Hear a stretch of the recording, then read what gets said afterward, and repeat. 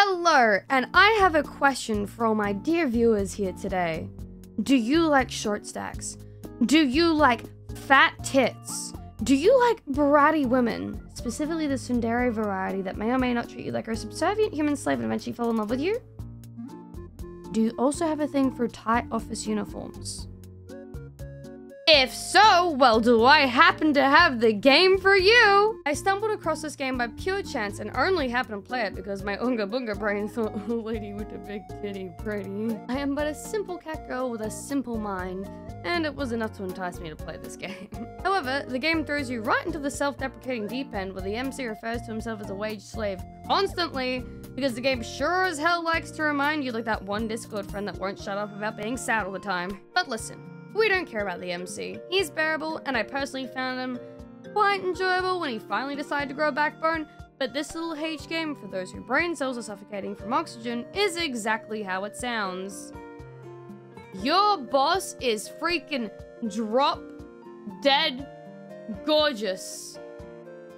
Absolute bombshell. A babe, if you will.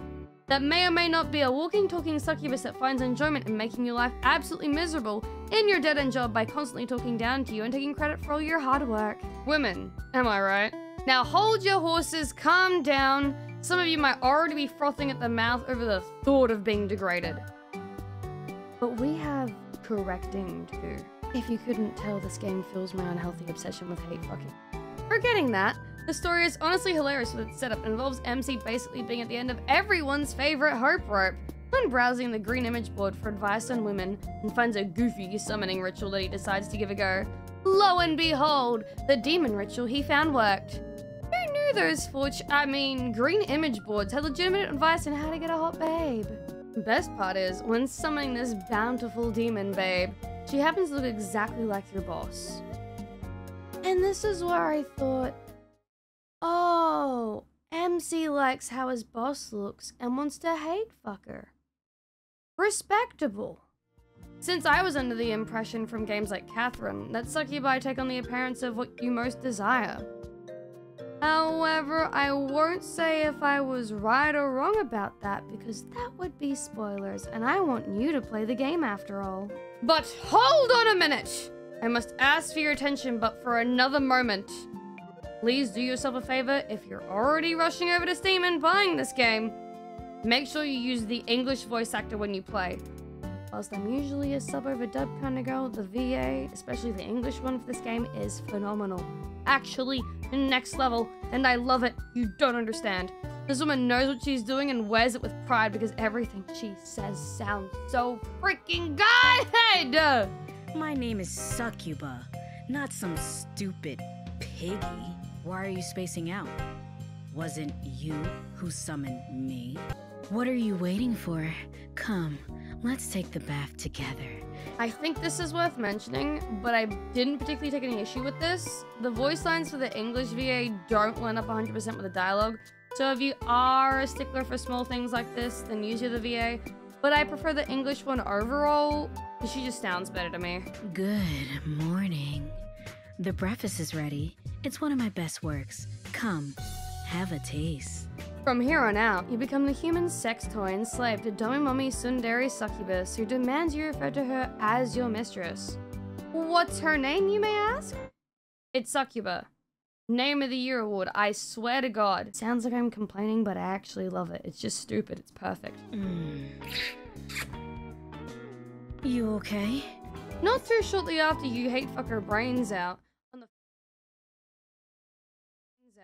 on the first introduction of appearing in your room and claiming to be her domicile, you then get introduced to the game's mechanics that I can only really compare to Kaiju Princess but more simplified, like a watered down version if you will, where you can buy toys for her as well as performance books for yourself.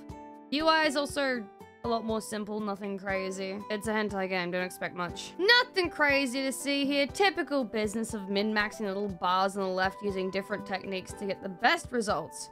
Keeping an eye on your AP bar is also important because every action requires energy, and unfortunately, well, technically you are, but ignore the specifics, please.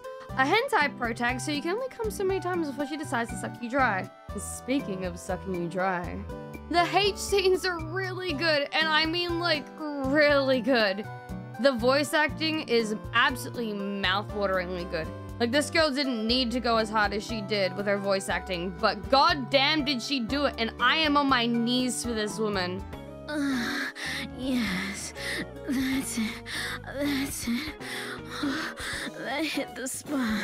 Feels good. I was legit flustered the first time I heard it. It's that good. She is dedicated to the craft, and I respect that. It's also why I recommend the English voice actor over the other one. Please do yourself a favor and listen to me! As I mentioned before, you can buy things for her, and some of those things are outfits. You can change the outfits basically whenever you want, and all of them look freaking amazing.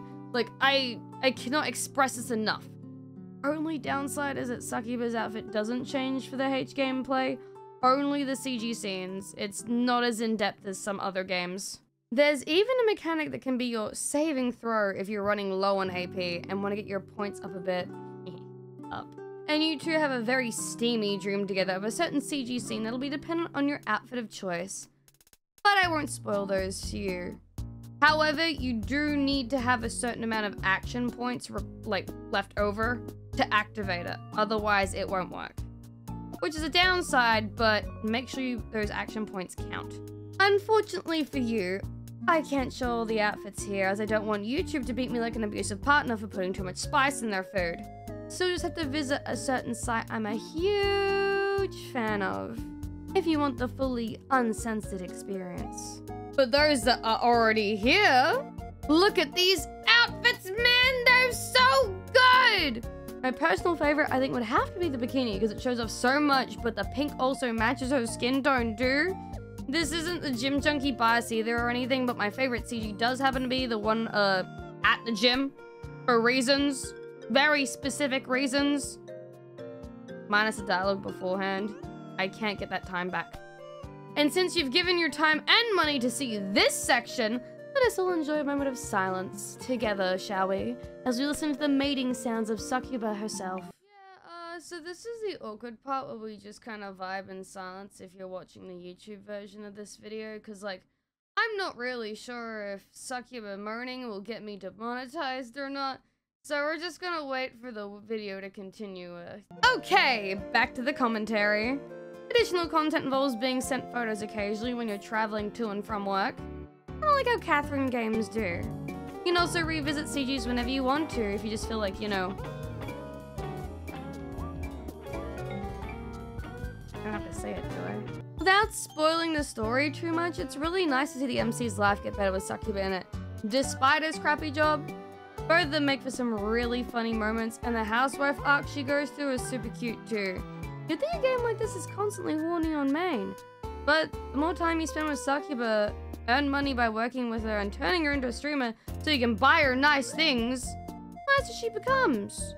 Who knew you could win a woman's heart by buying her pretty things? You can even kiss and head pat her, and at first she's not exactly a fan of it, but oh my god, she's so cute when she starts to like it.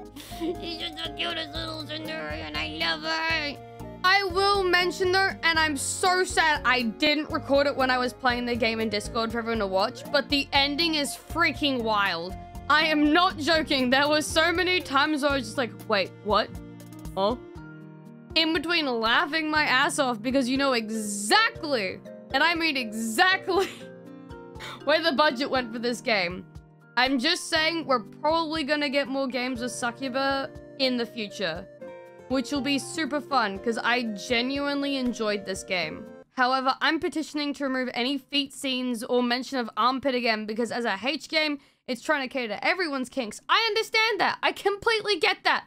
But for the love of God, I'm not getting rid of the trauma I experienced having to read armpit licking text. Music is pretty good though. Makes me feel like I'm playing Persona 5 but with sex. Hey, aren't you forgetting something?